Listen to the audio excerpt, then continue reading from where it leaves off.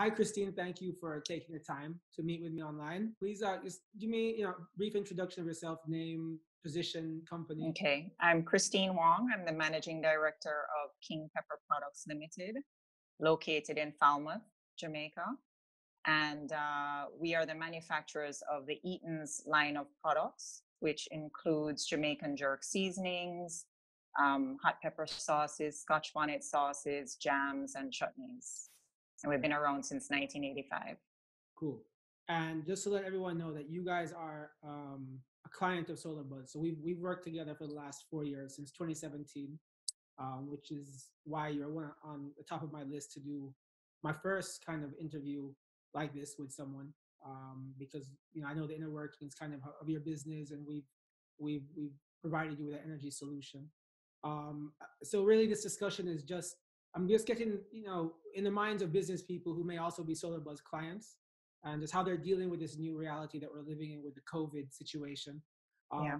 and what you guys are doing to become more resilient. I know we'll also discuss towards the end how renewable energy has helped the business over the years, and how it's benefiting now with maybe you're ramping up or you had to ramp down production.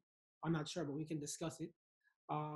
And basically, I'm really doing these interviews because I just had a baby, and it was one of the ways I could get my wife to give me some spare time and not have to.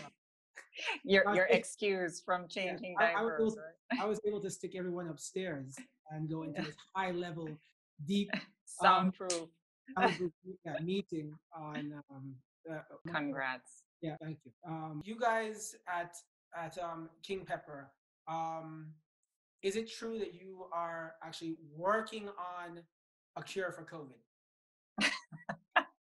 I'm, I'm kidding. We have a cure. We have a vaccine here, and it is 100% Scotch bonnet pepper. Yeah. Okay, good, very good. So I know you guys do. You have global distribution, right? So where are you distributing to? Yeah, okay. So our business is about 85% exports right now, versus local sales. And our overseas markets include the UK, the USA, Canada, Grand Cayman, and Barbados. For a private label customer, we have product going as far as Japan, but that's not under our brand. That's a private label. Right. But yes, we export internationally.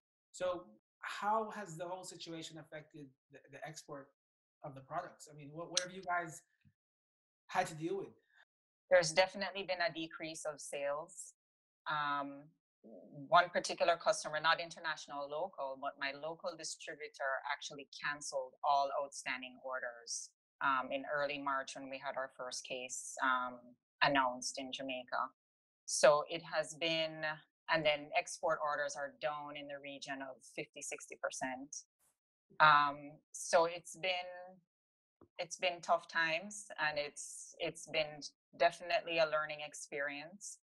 And we're just trying to sustain the business that we have, satisfy the customers as quickly as we can, for the orders that are still coming in, which I have to, be very grateful for. We do still have some distributors overseas still placing orders.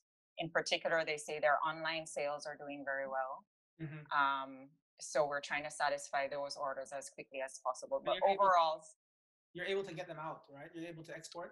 yeah, we're not having a problem at all getting them out, and transportation on the roads. We equip our driver and delivery people with letters because it's outside of curfew hours many times. Because we're in Trelawney, we have to get the truck into Kingston.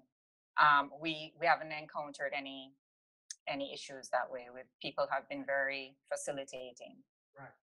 How is it? I know you guys deal with obviously a lot of farmers, right? How is it Yes. affecting with the local farmers and who you guys, It's tough. When the crisis hit, our warehouse was full because we were having a fairly good season in terms of inflows of pepper and scallion. And so with an immediate drop of about 60% of sales, you find yourself with a warehouse full of goods, production is down, cash flow is tied up in your inventory.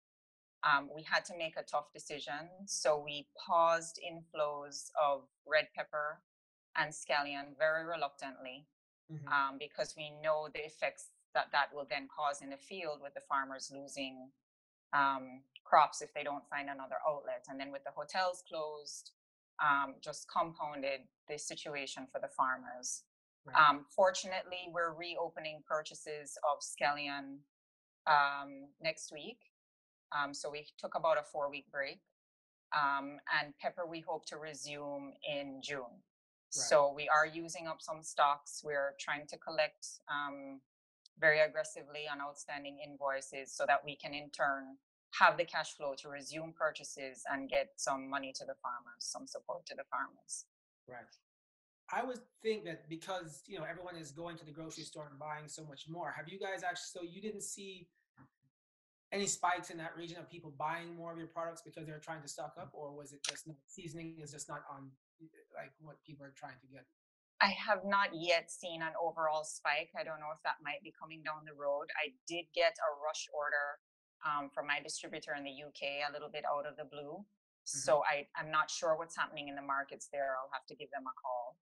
So we're going to turn that around quickly. But locally, I have not seen a spike in local sales. My overseas distributors, it's not enough to say that they're placing additional orders with me. I haven't seen that yet, with the exception of that one out of the UK.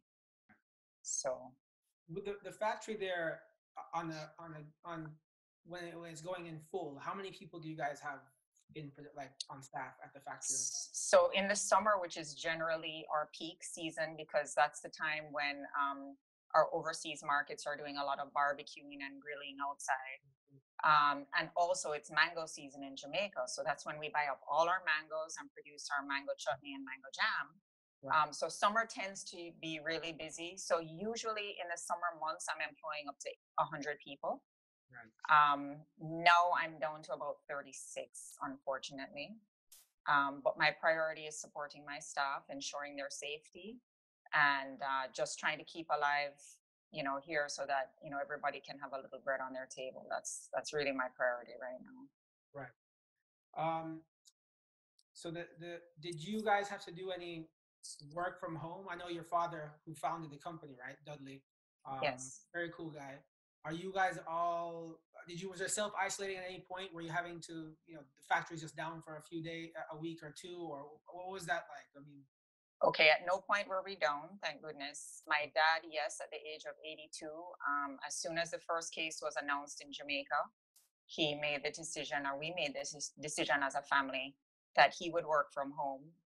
So he's been isolating since about March 10th, just because we feel he's at a higher risk, a little bit of a heart condition and his age. We want to limit his exposure. The factory was not closed at any time. And because we are a manufacturer, we are unable to work from home. We all kind of need to be here. Even the lab people have to be on site to do the testing and so forth. So we all are physically here at the factory. We're running a 4-day work week now.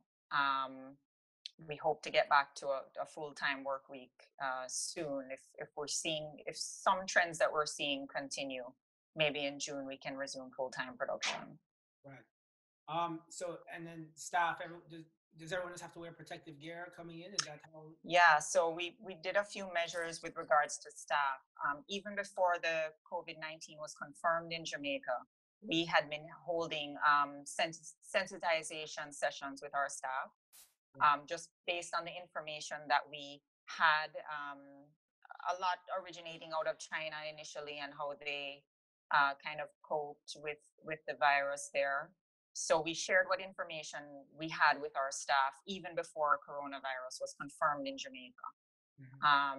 Once it was confirmed, I believe we've held 3 additional sessions, just reinforcing the hand washing, the social distancing, and the protective gear. We have purchased masks for our staff to wear, not just at work, but for them to take home as well, and in their public transportation.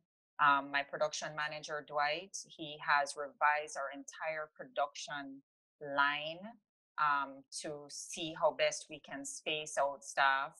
We're a small factory, a small space. But he's kind of positioned people as best as possible to give them a maximum social distancing between them, even while products are on the line coming off. We have our guard at the gate doing pre-screening of everybody coming in. Have they been exposed to anybody with the virus? Have they been quarantined at any time? She's doing temperature checks, and Mhm. she's also doing sanitizer for everybody coming on the compound. We also have a rule for everybody to wear masks when they come on the compound. Um, we Yeah, also have, good. go ahead. Well, we've the lunch area. We have put markers on the benches to show the distance that people should be spread out during during the lunch hour.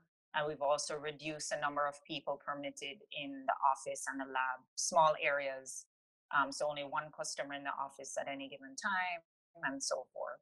So so far, everybody has maintained their health, Mhm. and we hope for that to continue. Yeah. Yeah, I mean that's impressive because even from what I'm hearing, a lot of businesses in Kingston and other parts of the island, a lot of places aren't taking it as definitely not as serious as you are. I mean, temperature checks is a pretty big step to be doing.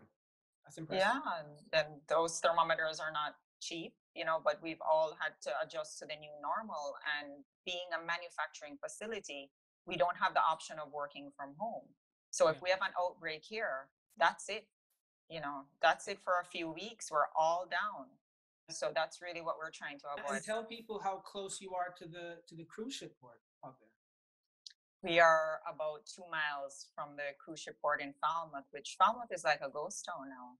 Yeah. Yeah, there's So very little activity. were you nervous at the times that when the cruise ships were still coming and this outbreak was going? Were you nervous being so close to it? We were concerned, and we also have a kiosk down there with Okay. staffed by one person, and we were very concerned for her. So Was she very early in on, a full hazmat suit? not quite, but very very early on, she had her sanitizer and her mask, and after every interaction, she was sanitizing the place and so forth. Yeah, it was kind of nerve wracking there. Yeah. So I guess they're saying that maybe cruises may start back. Did you hear? Did you hear? Did I hear June or is it I September? saw a date of June. I think that's extremely optimistic, but we'll see. We're taking it one day at a time. Do you see like what the government has been coming out and doing? Um, I mean, are they doing enough down there for businesses to help like you guys get back in full swing? Do you think there's more that's needed that you would want to see happening? I mean, what kind of help are you guys needing or wanting, or you don't need? I'm very appreciative of what the government is doing to assist businesses. Much of their programs we don't qualify for. Much of their programs was geared toward businesses that are very tourism oriented, the hotels and the tourism providers, Mhm. and also for smaller businesses than ours. So we don't qualify, but that doesn't say that I'm not aligned with their efforts and giving first priority to those businesses who are really at a complete standstill. Right. Fortunately, we have some level of business going on. One area that I did benefit from is that I am a client of the Factories Corporation of Jamaica, which is a government owned entity. We lease a warehouse space from them, which is next door to our main facility. And they had come out with, I don't know if it was an offer, but some type of an email survey, just for us to kind of share whatever hardship that we were experiencing. So I jumped on that right away, and I explained to them that business was down, and my priority is really staff and farmer support right now. I think paying rent to a government facility wasn't as high on my list. Unfortunately, they agreed to a moratorium. So they're taking it on a month by month. So I did get a moratorium for April, and they, I guess, will assess May further down in the month. Yeah. But I'm very grateful for whatever assistance can come my way. My bankers also, I don't know how much but Scotia came out immediately with a customer assistance program, which I spoke to my bank manager about. So loans that we had with them, business loans for the solar project, real estate loans and so forth, they've agreed to a 3-month moratorium on principal payments. Right. So all of that adds up, and we're very, very appreciative for any assistance or concessions that our bankers or the government can extend to us. Yeah, I think it's important for especially smaller businesses, entrepreneurs who may watch this and see that it's important to go and speak to your banks, your financial institutions, and ask for help because For sure, and we have to be proactive. yeah, you have to be proactive. And I've encouraged my staff, for those of them, because their wages or salaries are down now a bit too, because we're down to 4 days a week. And immediately I said to them, whoever needs a letter from me to indicate your reduction in wages and salary, to extend whatever assistance your loan providers can to you, I'm happy to do so. And about 20 staff members have taken me up on it so far, and have gained favorable feedback from entities like courts and microfinance firms that they may have had small loans with. Yeah. So, but it's heartening. Yeah. I've been watching because we're all stuck at home so much. I've never watched so much webinars in my life, and I think that's why I'm even doing this interview, because I'm just inundated with webinar every day. But the PSOJ is doing some pretty good webinars on advising small businesses on how to approach financial institutions and things like that. So I think a lot of people and business owners who would like to see a path on how to do that, to check out the PSOJ's Facebook page. It's been pretty interesting. Yeah, I do get alerts from them. Yeah. You're director of the JMEA, right? Jamaica. I am a director of the JMEA, and I feel, if I could share, I feel that our association has been extremely vocal and proactive in assisting the government to take the measures that they have, recommending certain things, ensuring that manufacturers are classified as an essential service. That was a very big deal, because if under the Disaster Act we weren't classified as such, there could be a shortage in things like food production, protective sanitizers, and stuff like that. So the JMEA has been very, very active during this COVID pandemic. And just for people who don't know, it's the Jamaica Manufacturers and Exporters Association. Correct. Yeah. I mean, what are you going to keep in place? What have you learned that's going to be like, okay, we're going to actually do this now more efficiently because we've had to be put in this situation? Are there any things that you've done that you're going to now implement full time, or there's more resiliency in the business? Yeah. One of the things that really has been a lesson for me. The thing is, when you're a small business, but somewhat successful, you're always in growth mode. Right. So maybe not everybody, but we have always been trying to grow, whether it be adding to our product line, becoming more efficient in our manufacturing process, reducing costs through our solar project. We're always looking for ways to improve our business or grow our business.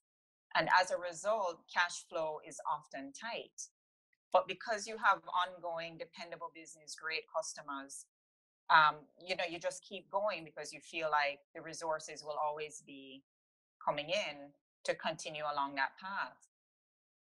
I think going forward, when this situation settles a bit and we get back on our feet, I'm going to emphasize improving my cash position a little bit more, just to ensure that should something like this happen again, maybe we have 3 months reserves to kind of keep things going. That has been a huge lesson for me. Yeah. But I'm also looking at another thing I want to mention that's a little interesting, is that in March, I undertook a social media program, and I hired a third party to manage my social media for us. So obviously that's an added expense. Mm-hmm. And when the coronavirus became very present in Jamaica and sales started dropping, I said to myself, man, I wonder if I should, kind of stall the social media program because, every dollar kind of counts. And I've decided to keep it going. Um, it's a little bit of a risk. I mean, it's not a huge amount of money, but in these times, every little bit counts. But I feel like it's working for us. I'm seeing customer interaction. I'm getting a little bit more visibility through Facebook. People inquiring how to become a distributor, and so forth. So nothing has really panned out yet, but you never know where these discussions will lead. So it's a little bit of a risk, but I have found that investment in social media so far is a worthwhile expense and sacrifice during these times. Yeah, I mean, I can tell you, Solar Buzz was built on social media. Um, we definitely, when we started in 2011, there were companies who have been doing it for many years ahead of us.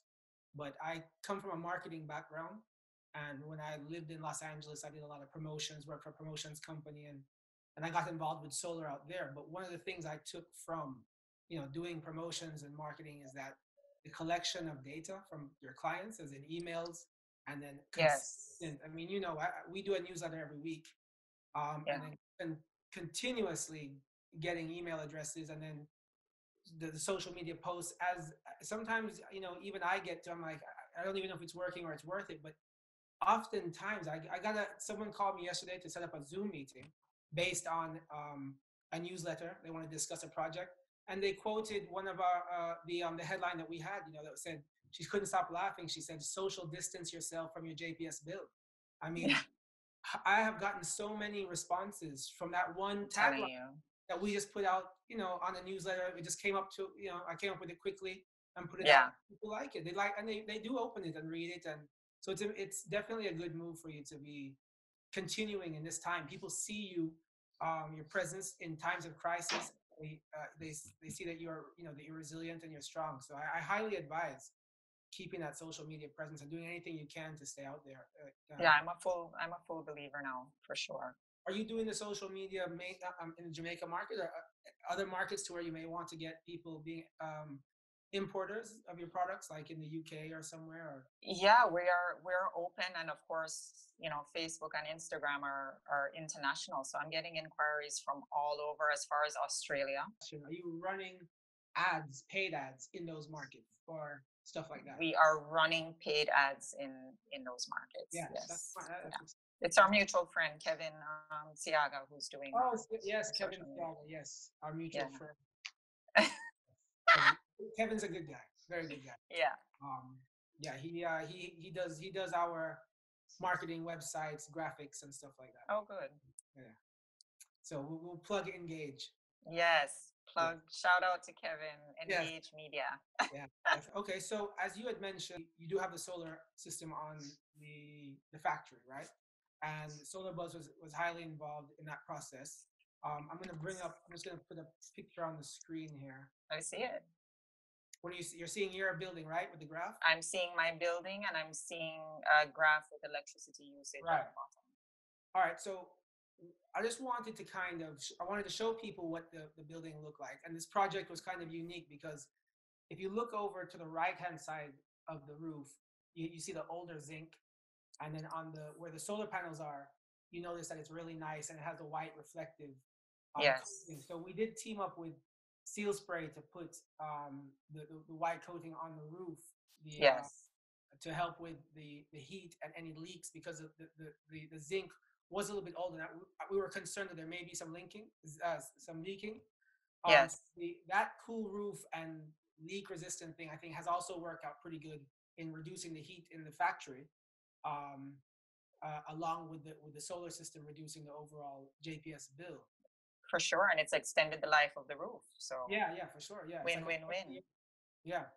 And I can point out basically what we've seen is once the solar system got up and going, we were able to reduce your overall JPS bill close to around 70%. Um, Jason, however, I think we've saved $5 million over the 3 years since we've had our system. And for a small business, that is a very big deal. Excellent, excellent. Now, with when you see slowdowns, right? Um, how is the system also still working in your favor? Well, I have a credit with JPS. So when things It was pick, a leading question. Yeah, because you do have net touche. delay. Yes. Yeah, So when things pick back up, I mean, we have that credit there. So I mean, it's a no-brainer, really. I recommend for every business person in Jamaica to go solar, really and truly. yeah. I mean, I have seen months. I I I have a comparison of two from 2017 to 2020. I took out your any account information, but can I bring up that bill? Sure. So I want to show people the credit that you get from your JPS um, bill. So if you look at the top portion, you'll see that that's 2016 when we first met after I was harassing you at the Expo. manufacturer expo. And I kept working on it from 2016 until we did the project in 2017. So that's Right. another lesson for anyone watching is that you just have to be persistent and provide quality information to convince a managing director like Christine to actually spend quite a bit of money with Yeah. with a smaller company at the time. I mean, I didn't have a lot of projects under my belt, but we had some recommendations. Yeah. Been Um, well worth it, Jason. yeah, and if you look at the very bottom of like at the top bill, you'll see that where you were spending total amount due 134,000 at that month. But if you look at the same down below now, you'll see where it says total amount due, and you look above it, you'll see net billing adjustment, direct program cost. Mm-hmm. And you come across, you see that you guys had a credit of $40,000 on that bill. Yeah, And obviously this is the April month, so you may have had some slowdown with COVID times. for sure. Yeah. But you are this bill is negative $8,000, right? And you had 40,000 come off because of net billing. So you can see how you're more energy resilient at this time, and I'm that must help the bottom line, and especially in times like this. Absolutely. Every available resource can go now to supporting my staff. It's been a huge relief to not have these huge bills and wondering where I'm going to get the resources to satisfy the the utility companies. Yeah, great. Um, Well, I mean, is there anything else that you wanted to touch on, Christine, at in regards to what's going on in Jamaica or the industry, or any points you wanted to get across to people who may be watching? Well, I wanted to mention as well, when we were exploring the solar project for King Pepper, we got quotes from three different companies. I don't know if you remember this. Mhm. And two other companies came here, did their assessment, all of that. Solar Buzz was not the least expensive quote, um, but every question that I asked Solar Buzz, every concern and every question, I was answered immediately. The other company said, let me get back to you. I have to check that out. I have to ask my manager. But Solar Buzz, I felt their knowledge was so thorough that I felt comfortable borrowing that amount of money um, to improve the efficiency of my business. And it's a very big investment for a company my size. Um, but I know I made the right choice. And the support since has been as consistent as when you were trying to get my business in the first place. So Yeah, great. And I mean, the the the project. I mean, you should be coming up. I would say soon, next year or so, within to probably recouping the investment, which yeah, is promising and great. And then it's all gravy from there. Um, yeah. it is one I thing can't that sing your praises enough, Jason. All of my colleagues and friends, I tell everybody, talk to Jason. It's going to you, be a game changer for your business. I really appreciate it because you have sent me quite a bit of referrals. I have to admit. I mean, I really appreciate that. Yeah. I, Still waiting on my commission, but hey. well, you got a great solar flashlight for Christmas. Actually, for the last four, how many solar flashlights do you have now? About five? And let me tell you, that wine went down real nice. Thank you so Yeah, good. much. Cool. Don't worry. I'll step it up. Don't worry. I'll step it up. Christine, seriously, thank you for taking the time. I know these types of interviews and meetings they benefit people, and people like to hear how what you're doing. People know you have a good presence in with the JMEA, and you're in the newspaper, and you have a successful business, and people know your father Dudley and what you guys have been able to do with King Pepper. I mean, it's we love our Eaton's products. I brought some to the UK, and we barbecue with it. My mother-in-law and everyone loves it. So you guys always do top quality stuff, and it's very impressive. Thank you. And Appreciate they're available in Asda over there also if you run out. Asda. Yeah. Okay. Select Asda stores and online asda.com. Okay, great. So if people watching this wherever, if they just went to the King to your website, could they find out where to buy your products locally? Locally in the UK or locally in Or Jamaica? anywhere, like if they lived in the States, or do they generally we just list our distributors. So if you're in a particular city or location, you would have to share that with me, and I'd have to contact my distributor and find out what retailers there carry the products. You guys thought about going online yourselves and selling like this whole thing? Everyone's like, we have to go take our businesses virtually now, etc. Is that something that this has showed you that maybe, hey, we should have a online shopping marketplace? I'm actually in talks with somebody who's very versed in selling on Amazon. Okay. In the US. So that would really focus on the US. Exporting online from Jamaica is a little bit of it's a little bit tricky because each export entry there's a cost of 30 something US dollars. So if people just want 2 jars of jerk to then pay $30 for the export entry, it's not cost effective. So we have a little bit of an issue here, and I've been lobbying for change because I feel like the government would ultimately be a huge beneficiary of a little bit of a change in policy, if they were to reduce that export entry fee, especially if it's geared to value of the item. If you're exporting a container of goods, paying 30 something dollars is nothing. But if somebody wants a couple jars of your product, they can't afford to pay for that export entry plus shipping plus the cost of the product. It just doesn't work out. Right. So we've been lobbying for some change there, and hopefully we'll be successful at some point because it's affecting everybody. I mean, the coffee exporters, people making little gazada and tamarind balls, they could have a decent export market. Yeah. But it's a little bit prohibitive right now. But yes, I am in talks with somebody who is an expert in selling on Amazon.